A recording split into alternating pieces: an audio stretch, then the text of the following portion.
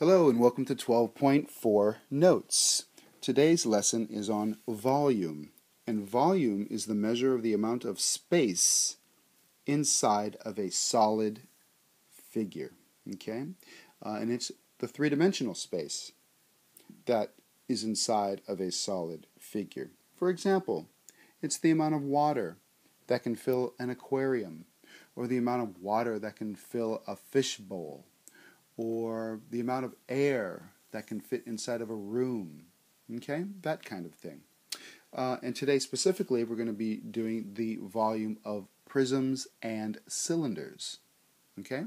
And the formula for the volume of a prism or cylinder is equal to capital B times H, where capital B is the area of the base and H equals the height of the figure. Okay, so please write that down and get caught up.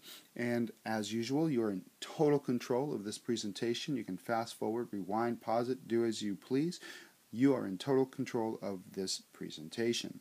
So this is the formula for the volume of a prism or cylinder. Okay, B times H, and capital B times H, where capital B is the area of the base. Okay. And hold on, let me change colors here. And we have, again, this formula is, you can basically think of it as chapter 11 multiplied by the height, right? The area of the base is a two-dimensional figure, and we studied areas of two-dimensional figures in chapter 11. Well, you take that two-dimensional area that we studied in chapter 11, and you multiply by the height, and you get the volume of the solid object. Okay, so let's work on an example here. Okay, so let's do this one. Find the volume of a square prism that has a base length of 5 feet and a height of 12 feet. Okay, so copy down this prompt, and we can see here that the base is a square, and then the height is 12 feet. Okay, so the formula again is area of the base, capital B, times the height, and again we have a square, and the area of that square is 5 times 5, right, because this is also 5, and we have 5 times 5 then will be the area of this square multiplied by the height. And so multiplying those all out, you get that the volume is 300 cubic feet.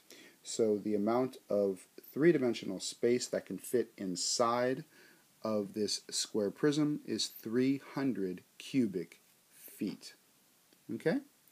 And now, next problem. Find the volume of a right cylinder that is 16 inches high with a diameter of 10 inches. Okay? So please copy down this prompt. And the formula is the same. Its volume is equal to area of the base times height. But the area of this base is a circle, so it's pi r squared. Okay, that's where we get the pi r squared from. And then the height is, h. So plugging in values, we get pi times 5 squared times 16, because the height, again, is 16. We substitute that in for the h. That's where we get the 16 from. But where do we get the 5 from? Well, if the diameter is 10, then the radius is going to be half that. So the radius is going to be 5 inches. And that's why we have a radius of 5 inches. That's where we get that from. Okay? So if you take these numbers and multiply them out, you get 1,256.64 cubic inches. Okay? Again, that would be the amount of say water that can fill up this drum, okay, this right cylinder. And that's it. That's the end of the notes. If you have any questions or concerns, it would be my pleasure to help you. So come, contact me at any time, and I would love to help you as best I can. Okay? Bye-bye.